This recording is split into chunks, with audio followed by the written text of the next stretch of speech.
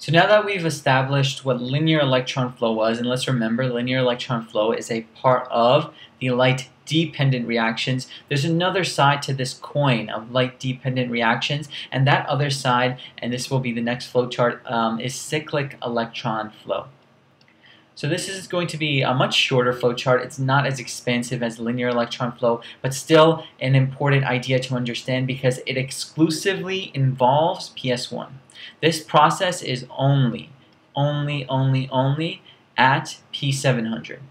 And that is also another way to say PS1. It's only at P700. So what happens? Overall, very sort of simply, we can say that P700 will say it absorbs a photon. Okay, we understand that. P700 is the reaction center, and that reaction center will get excited, and an electron will excite another, and another, and another, and all of that will be harvested, and eventually will absorb a photon completely. Once we've absorbed a photon, we have a high energy electron. That electron then has to be transferred. We understand this. This is all prior information. That electron is transferred to who? A primary electron acceptor, of course, and that primary electron acceptor in this situation is actually going to be a ferredoxin. So we'll say the ferredoxin molecule. So once we've sent this excited electron at P700 to the ferredoxin molecule, we now have a new situation occurring. There's another possibility besides the one that we mentioned in the previous video. This electron can then cycle, or cycles, cyclic cycles. Electron cycles through a cytochrome complex of the ETC. And remember, P700, everything thereafter it has a separate ETC. So we had PS2, right, which was P680 in other terms. That was going to, oops, let me just get out of that. Okay, that was going to, on a thylakoid membrane, all the way down an electron transport chain that reached PS1, which is known as P700 in this situation. So this is an ETC, because remember, there was an electron that went down plastoquinone and cytochrome complex and plastocyanin up to here to fill the void that happened here. But there's actually another electron transport chain, let's imagine, that's here, and this is the one we're talking about. So this guy, PS1, absorbs a photon. There's an electron, let's imagine this being the electron, that gets very, very excited, and it goes to a primary electron acceptor, like ferredoxin. That circle represents ferredoxin, and that inside dot represents the electron it just accepted. And that ferredoxin now is going to actually cycle through a cytochrome complex and cause this process to happen over and over and over and over again. It's going to be a cyclic process of this separate electron transport chain. So we'll say like ETC2, and this is ETC1. They're two different electron transport chains. As this is happening, as this cycle is happening, all you should understand is that this cycle, this separate cyclic cycle, not related to the linear electron flow, actually pumps protons. And if it pumps protons, that means it creates a gradient.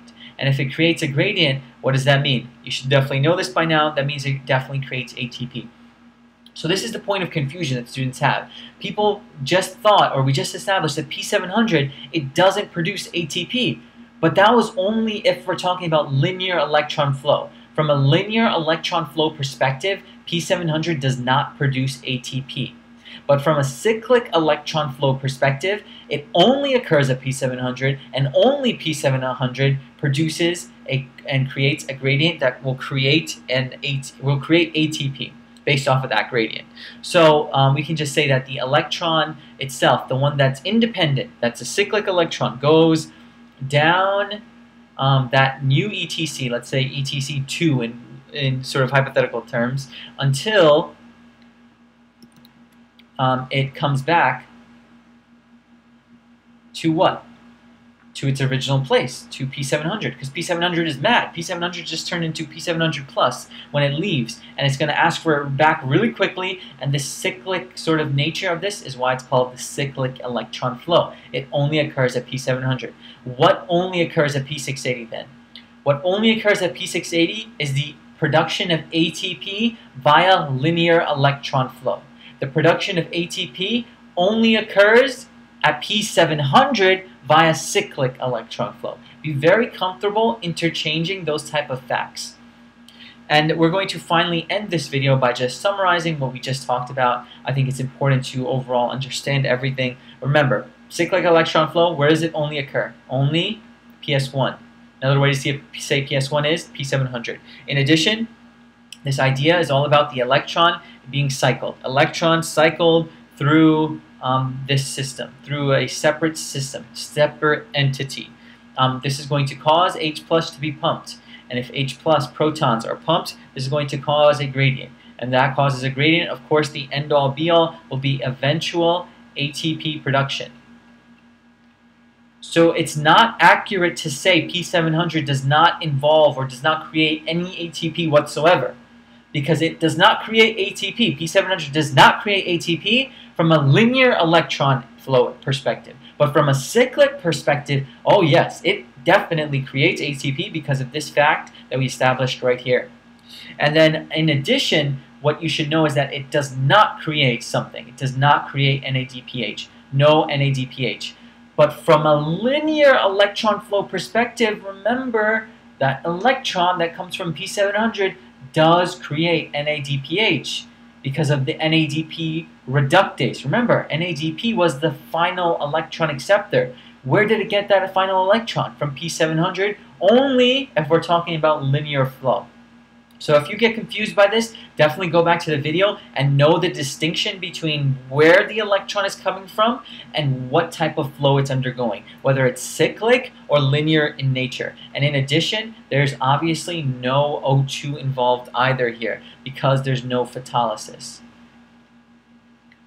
You might be asking, then how does it fill its void? Remember, we said that electrons always just want to fill, or PS1 photosystems always want that void filled. It's filled because it goes in a cycle over and over and over and over again. As it's going through this cycle, we're pumping H+, and then we're going to utilize the H+ to create that ATP overall production. But we do not make NADPH and we do not use O2, and that is cyclic electron flow.